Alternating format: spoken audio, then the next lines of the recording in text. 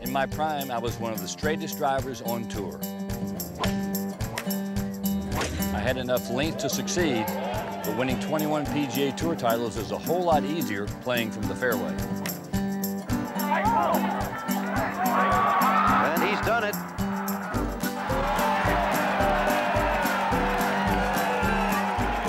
I'm Lanny Wadkins, and this is my driver special.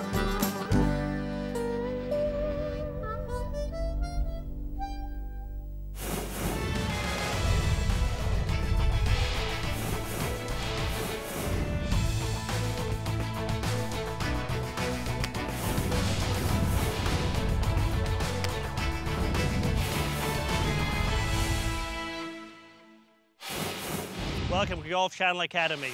I'm your host, Martin Hall. Ben Hogan and Byron Nelson thought driving was the most important part of the game. And lucky for us, I've got one of the best here today. Lanny Wadkins, Ryder Cup captain, major tournament winner. You've done it all, you're a Hall of Famer, and you were famous for driving it in the fairway when it counted. Now, driving show, we're going to talk accuracy and distance, but let's get going with accuracy first. How did you do such a fabulous job of getting it in the short grass every time? Well, almost every time. Well, as much as you can do anyway.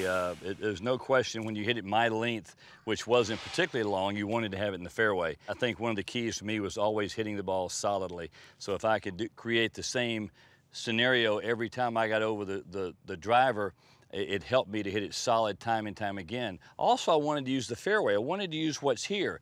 So if there's trouble down the right, I'm going to get on the right side of the tee and hit away from it. If it's a dogleg left, I'm going to get on the left side of the tee and use the fairway. Use it to my advantage. Try and use the width of the fairway to keep the ball in there. Sometimes it doesn't matter. You don't have to be dead center, just be in the short grass so you can control your iron shots. Well, Lanny, let's see you hit one. One of your famous Wadkins missiles, if you would, please. Well, I'm not sure they're missiles anymore, but I think they are. They still get in the air, so that's a good thing. Still got the waggle, I see. Still got the waggle, same routine that I use on the irons. That's the beauty. Now, the solid hitting it in the middle of the club is very important, I think, for hitting it straight, isn't it? Tremendously. If you hit it solid time and time again, you know, everything's repeating itself. And the closer we can come to repeating the golf swing over and over and over, then the more consistent you're going to be, the higher quality your shots are going to be, you're going to be straighter, and you're going to be longer. Well, interesting that you would say that, because I noticed you address it off the heel every time. Well, I do. It's something that happened when I was a youngster.